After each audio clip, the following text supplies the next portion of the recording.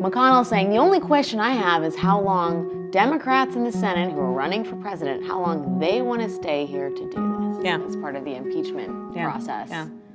There are 6 of you that are in this boat. Yeah. Is that a consideration you're making at this point? I will be there as long as it takes. Walk me through how that works, though, because you are going all in on Iowa. I am. You are fucking moving to, not just fucking moving to Iowa, right? Indeed. Right? So how do you do that given your very serious responsibilities in Washington? Gotta do both. This is not the first time in my life I've had to, multitask.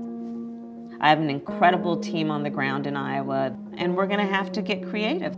But there's no question I have a responsibility that I take very seriously to be present in the Senate. You're a prosecutor, and yet you're gonna have to sit silently as a juror. Have you thought about the sort of psychology of that? Yeah, I've thought about my own psychology. Well, so I mean, it's going to be, I've never been able to sit on my hands. And so, we'll see. There is a lot of this that has precedent, and then some of it that does not. But in the meantime, you're just going to practice self-discipline. I'm going to really try.